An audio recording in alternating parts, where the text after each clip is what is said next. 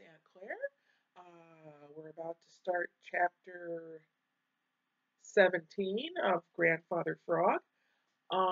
Let's see. So, a story about my dad.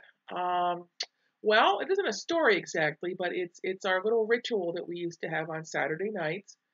Dad would have me get out all of his shoes to be shined, and I'd lay out newspapers all over the kitchen floor, and I would sit on the floor and I would polish all of his shoes for him, and then we would sit and Dad would read me stories. He would either read me James Thurber. You're a little too young for James Thurber, but I think you'll enjoy him when you get older. And he would read me Shakespeare, and he would read me poetry. And then we would play either gin rummy or cribbage. Someday I hope to teach you how to play cribbage. It's a great game. It's a great game of strategy, and 2 to 3 people can play. And I wasn't really able to start beating Dad at cribbage until he became a very, very old man. But I remember those Saturday nights fondly. We stopped doing them so much when I was a teenager because I was kind of an idiot as a teenager, as some teenagers are. And I didn't want to hang out with my father. Well, I wish I could have those Saturdays back because I would certainly hang out with Dad now. I'd give anything to be able to hang out with Dad again, but he's gone now. So that was my dad. Saturday night, he set aside this block of time for me, and I'll always be grateful for that. Okay, so chapter 17, striped striped chipmunk. That's very hard to say together. Striped chipmunk cuts the string because, as you recall, the last time Grandfather Frog was hiding under a board, but his legs were still tied together, so he couldn't escape. And he was waiting for Farmer Brown's boy to come back from his dinner. All right. Hippy hop, flippy flop, all on a summer day, my mother turned me from the house and set me out to play. Striped chipmunk knew. Boy, that is hard to say together. Striped chipmunk, striped chipmunk, striped chipmunk. Striped Chipmunk knew perfectly well that that was just nonsense.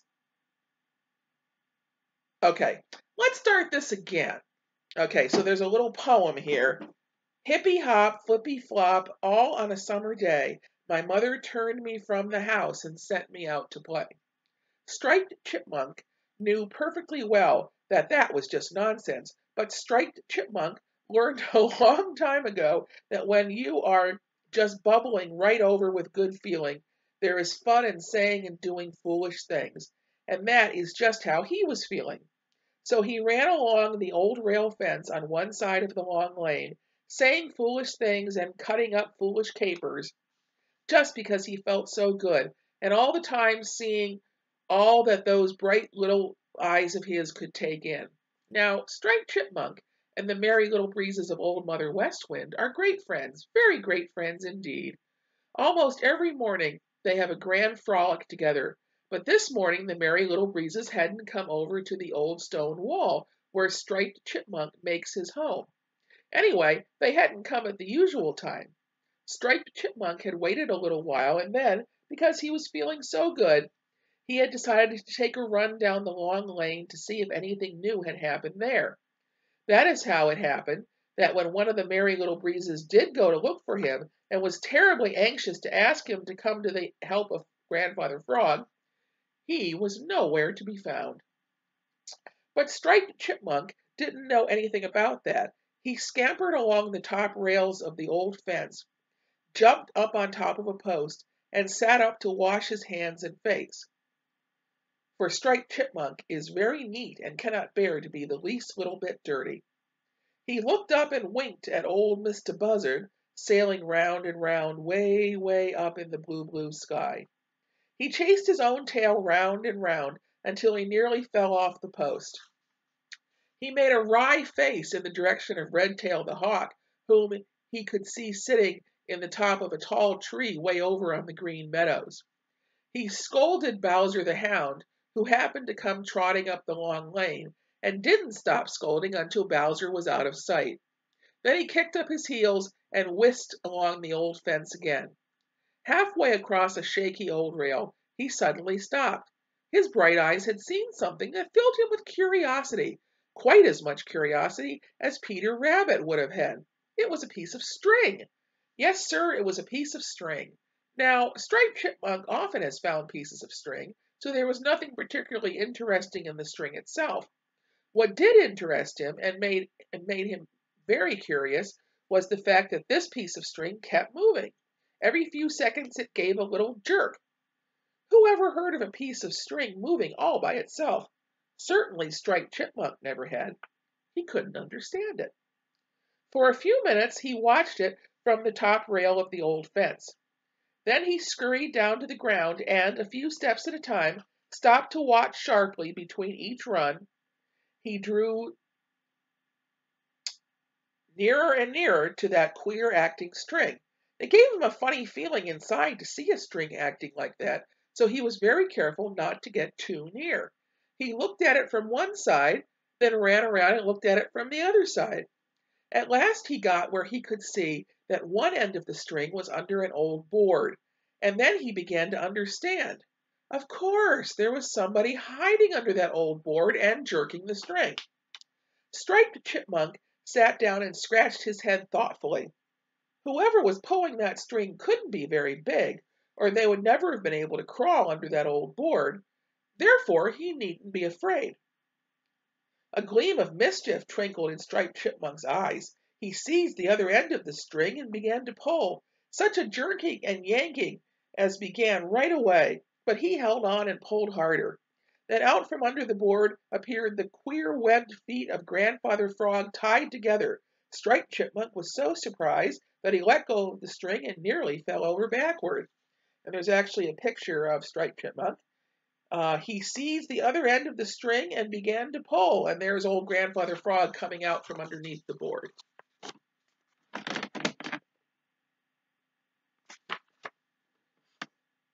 Whoops, microphone fell off. Okay.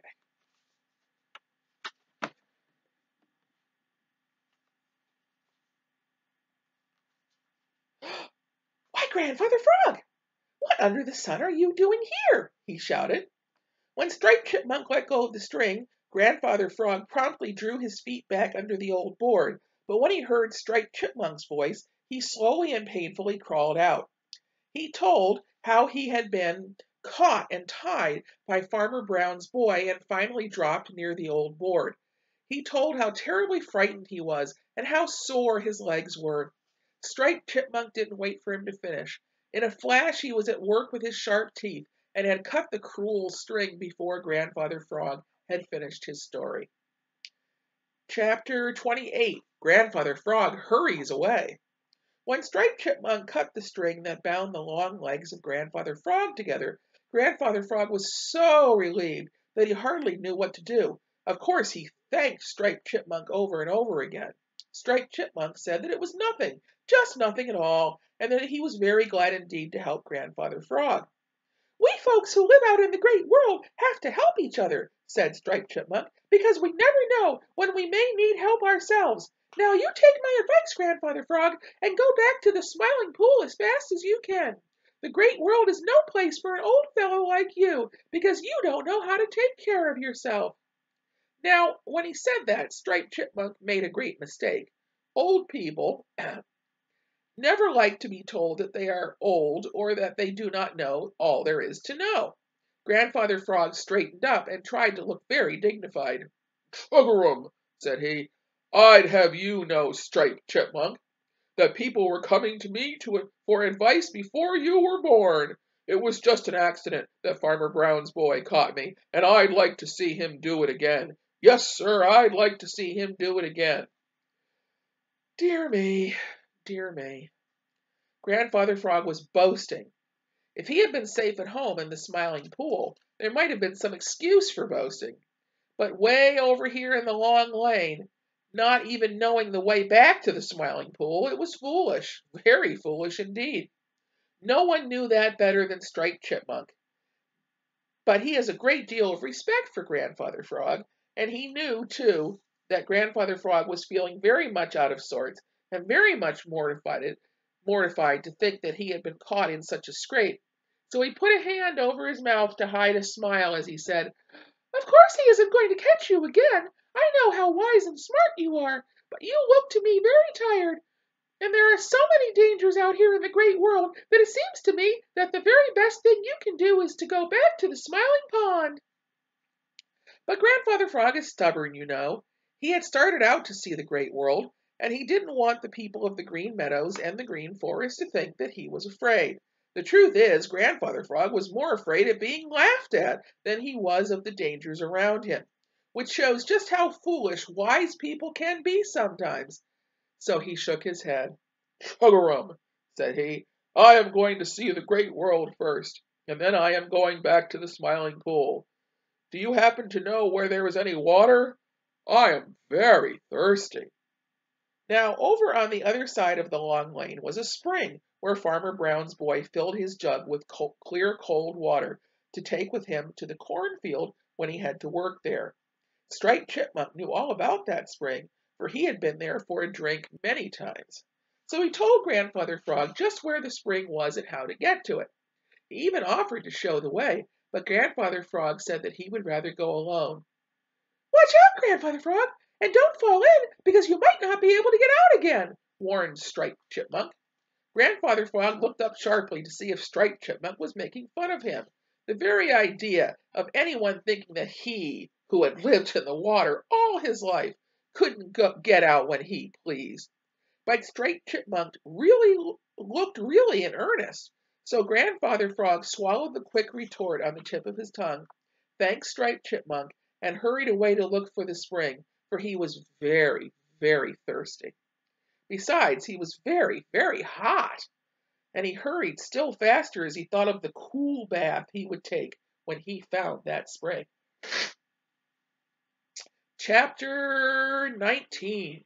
Grandfather Frog jumps into more trouble. Oh my goodness. He just can't seem to stay out of trouble. Some people are heedless and run into trouble. Some people are stupid and walk into trouble. Grandfather Frog was both heedless and stupid and jumped into trouble. When Striped Chipmunk told him where the spring was, it seemed to him that he couldn't wait to reach it. You see, Grandfather Frog had spent all his life in the Smiling Pool, where he could get a drink whenever he wanted it, just by reaching over the edge of his big green lily pad. Whenever he was too warm, all he had to do was to say, "Chug-a-rum," and dive headfirst into the cool water. So he wasn't used to going a long time without water. Jump, jump, jump. Grandfather Frog was going as fast as ever he could in the direction Striped Chipmunk had pointed out. Every 3 or 4 jumps, he would stop for just a wee bit of rest. Then off he would go again, jump, jump, jump. And each jump was a long one. Peter Rabbit certainly would have been envious if he could have seen those long jumps of Grandfather Frog. At last the ground began to grow damp. The farther he went, the damper it grew. Presently it became fairly wet, and there was a great deal of cool, soft, wet moss. How good it did feel to Grandfather Frog's poor, tired feet. "Must be almost there," said Grandfather Frog to himself, as he scrambled up on a big mossy hummock so as to look around. Right away he saw a little path from the direction of the long lane. It led straight past the very hummock on which Grandfather Frog was sitting, and he noticed where the ground was very soft and wet. Okay. And he noticed that where the ground was very soft and wet, old boards had been laid down. That puzzled Grandfather Frog a great deal. "It's a sure enough path," said he. "But what under the blue, blue sky does anyone want to spoil it for by putting those boards there?" You see, Grandfather Frog likes the soft, wet mud, and he couldn't understand how anyone, even Farmer Brown's boy, could prefer a hard, dry path.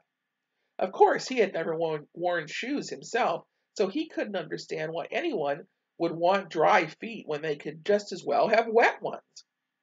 He was still puzzling over it when he heard a sound that made him nearly lose his balance and tumble off the hummock. It was a whistle, the whistle of Farmer Brown's boy. Grandfather Frog knew it right away because he often heard it over by the Smiling Pool. The whistle came from over in the long lane.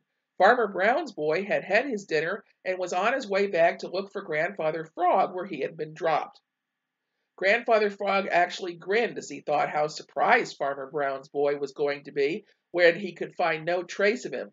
Suddenly the smile seemed to freeze on Grandfather Frog's face. That whistle was coming nearer. Farmer Brown's boy had left the long lane and was coming along the little path. The truth is, he was coming for a drink at the spring. But Grandfather Frog didn't think of this. He was sure that in some way Farmer Brown's boy had found out which way he had gone and was coming for him. He crouched down as flat as he could on the big hummock and held his breath. Farmer Brown's boy went straight past. Just a few steps beyond, he stopped and knelt down. Peeping through the grass, Grandfather Frog saw him dip up beautiful clear water in an old cup and drink. Then Grandfather Frog knew just where the spring was. A few minutes later, Farmer Brown's boy passed again, still whistling, on his way to the long lane. Grandfather Frog waited only long enough to be sure that he had really gone. Then, with bigger jumps than ever, he started for the spring. A dozen long jumps, and he could see the water. 2 more jumps, and then a long jump, and he landed in the spring with a splash. "Chug-a-rum!" cried Grandfather Frog. "How good the water feels!" And all the time, Grandfather Frog had jumped straight into more trouble. I think we'll end there. The next chapter, chapter 20, is called Grandfather Frog Loses Heart. Oh, goodness, he's depressed. Depressed about his situation. So we'll find out more about that the next time. Good night, boys. It was nice reading to you.